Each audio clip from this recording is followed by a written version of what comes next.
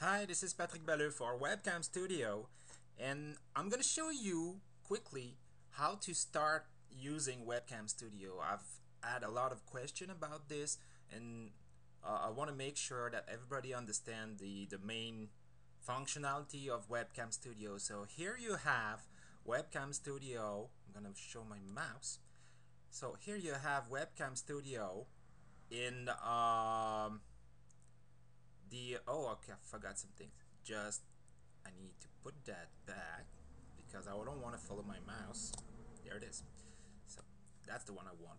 So you have WebcamStudio here. At the left you have all the sources available. So if I scroll that like this, oh, I'm at the maximum.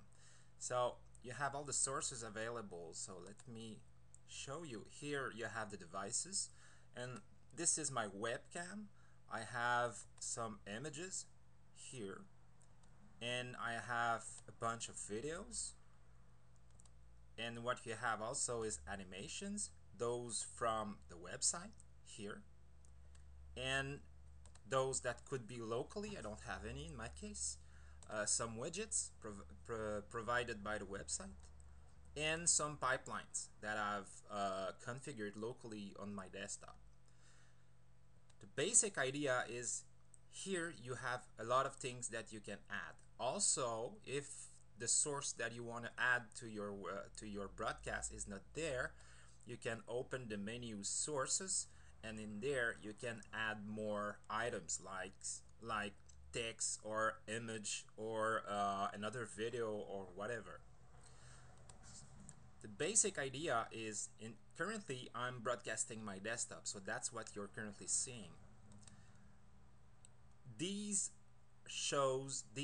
list is showing actually the layers that you're gonna show in your broadcast. So let me add the webcam here, double click,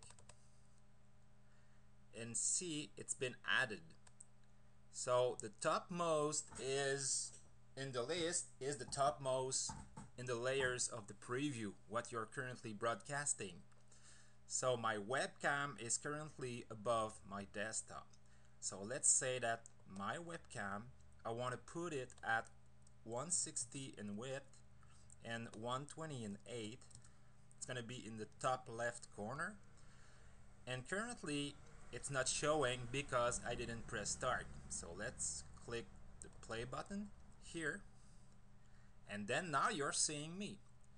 If I move around like this by changing the value of the X on the X-axis or the Y, then the source is going to be moving. And if I change the width, the height, sorry, and the width, then you can do something else. So the more sources you add, the more layers you will end up with, and the one at the top being the one at the top in the broadcast, so you're gonna see that value. Phone is ringing, I need to answer. So